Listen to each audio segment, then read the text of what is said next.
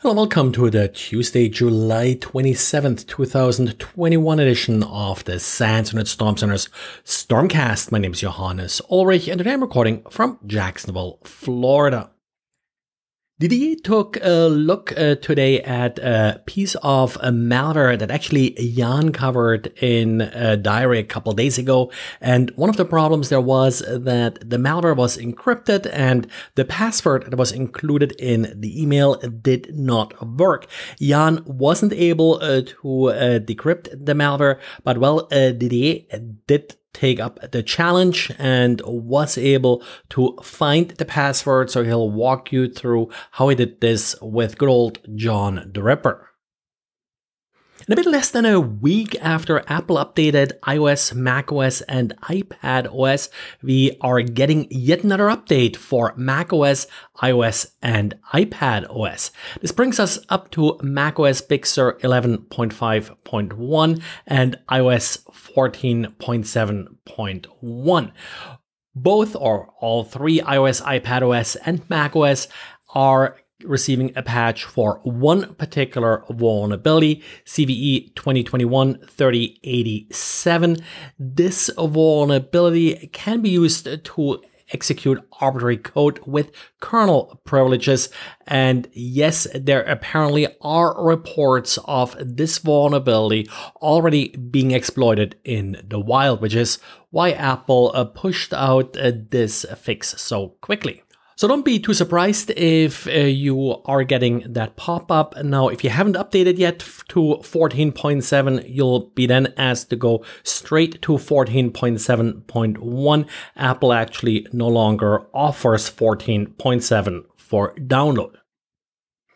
And a report by BlackBerry points out that attackers are tending to use some of the more exotic programming languages. Now, they're mentioning here Go, D, Nim, and Rust. We had examples of this in prior diaries. Go and Rust, I definitely wouldn't really call them exotic, but certainly not that widely common.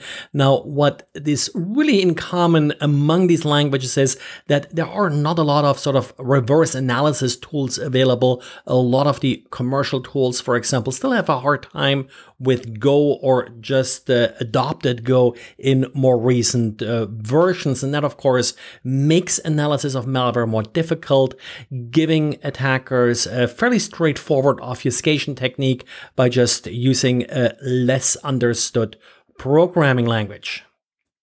And Microsoft has an update on LemonCat and LemonDuck. If you're not familiar with this malware family, it's a coin miner, so nothing really overly sophisticated, but still it's one of the few pieces of malware that actually does attack Windows and Linux. Now, it does use a wide range of different vulnerabilities to gain access, starting with simple emails, but also things like, for example, Exchange server vulnerabilities, Hadoop, Redis, RDP, SMB, and more. So they pretty much try to attach to whatever they find open to get in to a particular system. But then again, Malspam is certainly one way how it spreads, and lately they're also adopting here some COVID-19 related themes. Another interesting part about this malware is that while as a lot of similar malware, it's highly automated, it does have some human interaction that comes into play sometimes, and Microsoft is promising a second part to analysis with more details and a walkthrough of how this malware exactly operates. And continuing with, well, less common programming languages, Go is getting now some added support from GitHub. And after all, yes, it is in the top 15 programming languages. So GitHub will expend some of its supply chain security tools that check, for example, for vulnerable dependencies and such to Go starting anytime soon.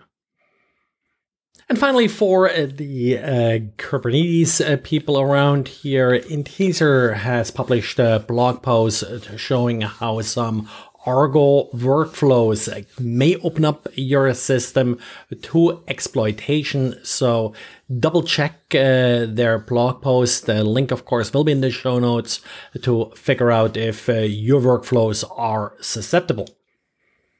And well, I thought about a new way to raffle off a Raspberry Pi in August. And what I'll do is, well, a lot of listeners actually commented on, well, getting kind of boring that I always report here, recording from Jacksonville, Florida.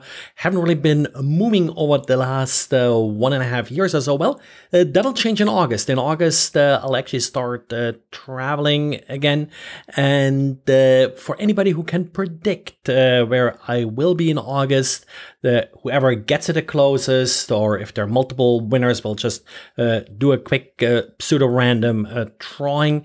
Well, that person will get a Raspberry Pi. And as usual, also, if you find any errors and notify me, those entries will be added as well. Well, that's it for today. Thanks again for listening, and talk to you again tomorrow. Bye.